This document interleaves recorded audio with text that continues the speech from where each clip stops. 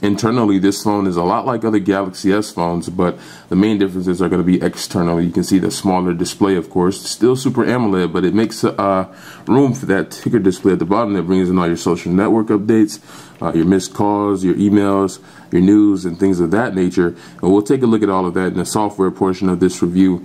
There are also some other differences on the sides of the device. As you can see, the left side here is the micro USB port, which is usually at the top on other Galaxy S phones. And now on the top, you can see a power button there when it's usually on the right side here. And now on the right side, you get the micro SD card slot instead of having to take the battery door off to access that. In other Galaxy S phones, you don't have to take the battery out to access the SD card slot, but it's still a nice convenience feature to not have to mess with the door at all. There's still a 1500 milliamp hour battery, 1 GHz Samsung Hummingbird processor, 512 megabytes of ROM, and 384 megabytes of RAM. And all of that makes it just as fast as any other Galaxy S phone. But the main differences are going to be on the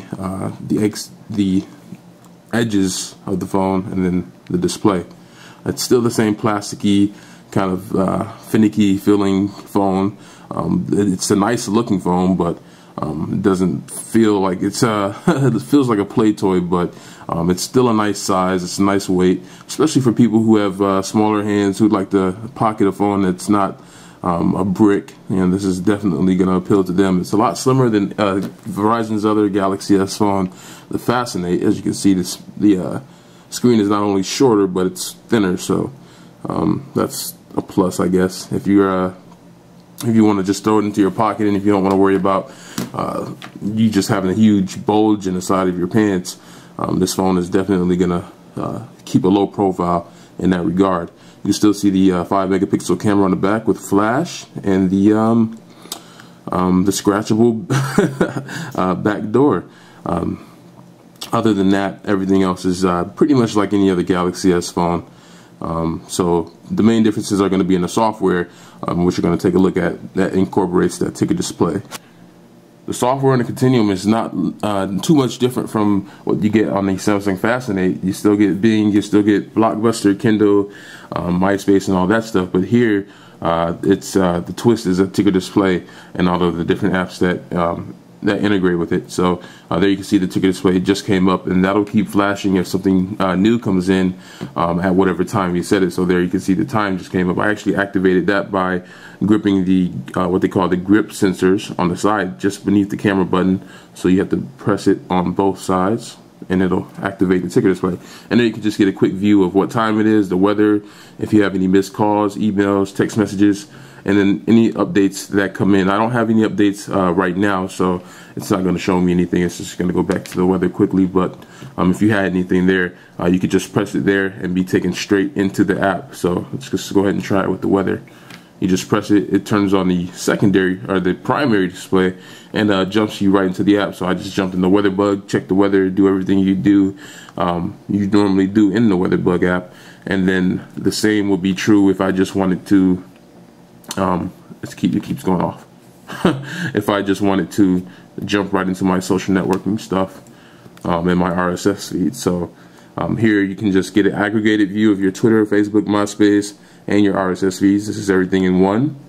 Here you can get just your social networks, but you can't. You can sort by time, or you can sort by account. You can sort by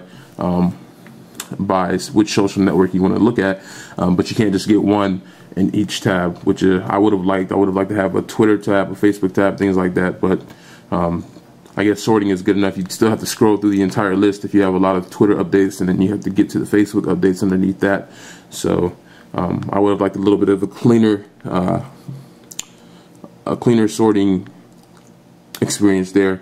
And then here's just your RSS. You can pretty much do the same with that. You can sort it by publishers. So here we have CNN, we have ESPN, and you could do it by time too, and that would be the more sensible way to do it if you just want to see everything, the latest whatever. So, and then here will be your events for your missed calls, your text messages will all show up here. And there are a lot of settings you can choose to customize, use to customize how the ticker display works. So here, Facebook, MySpace, and Twitter, you can choose to get updates on certain things. So messages, friends requests, And then for Twitter, you could do messages or just receive all. You can't do specifically for mentions, or I'm sorry, direct messages. You can only do it for mentions and then your main timeline. And then for Facebook messages, pokes, friend requests, things of that nature. And you can change whether you want to associate that with the ringtone and vibration whenever it comes in. You can also adjust the weather to change your city. Settings allow you to change the units, heights, and how often you want to refresh and everything like that. So see enable current location. You could do that using GPS or using the network. And the GPS actually does work on this phone. I have tried it a couple of times, so nothing to worry about in that regard. And going back, here you can customize your RSS feed, so you can add your own RSS feeds here. The thing is, you'll need to actually have the RSS URL, which is a pain, but it's if you really want to use the ticker display, it's something you're gonna have to deal with. But they also have a preloaded list of RSS feeds, and it's not a lot, and it's probably going to be from places that don't interest you: Reuters, CNN. The only one I'm really interested in is ESPN. So you're gonna have to sideload your own RSS feeds if you really want them. And then you have your display settings. You can the thing I like here is you can not here, it's actually here, ticker sleep time. You can customize when you want it to be active. So say between the hours of 7 a.m. and 10 p.m. when I'm out and about during the day, and that's when I want my ticker display to alert me of everything that's coming in. And then at night, whenever I'm asleep, I don't want it to do that because I'm not going to be checking it anyway. So that's pretty nice. And here you can just select how long you want the display to last. So I have it on 5 seconds because I'm not sure how much of an impact on battery life this thing has. I haven't really done any scientific tests, but I just always set it to the lowest possible. And then you can choose to use the grip sensor or not. If that becomes a problem for you, if it's in your pocket or if you just grip the phone and you keep activating the ticker display by accident, you can turn that off. So that's pretty nice. One thing I don't like that a lot of end users might not care about is the fact that Samsung hasn't allowed any third-party developer support. They haven't released any SDKs for it, and they've made no indication that they're going to do anything like that in the future.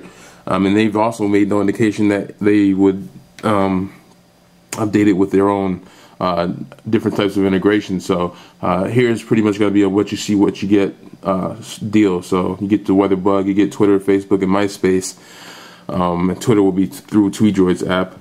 But everything else is going to, anything else is going to have to come from Samsung themselves, and they haven't committed to integrating any of the services with this.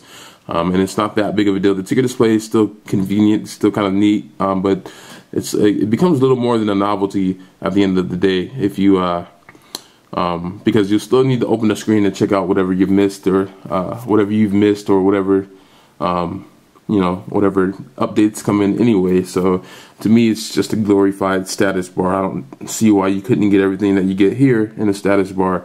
It's a nice little feature. It's something that sets itself apart, but that's pretty much all it's doing. And I guess the smaller display would be beneficial for people who want a smaller phone but still want a Galaxy S phone, and that would be something to take a look at when you look at this phone. But the ticker display, I wouldn't put too much stock into it, no pun intended. It's just not the most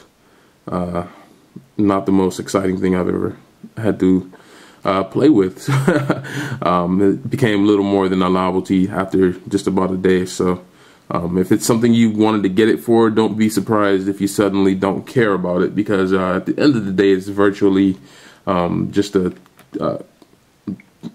way to get to your main screen. Might as well just use the main screen anyway. So that was the Samsung Continuum by Verizon, and you can find it in their stores this holiday season.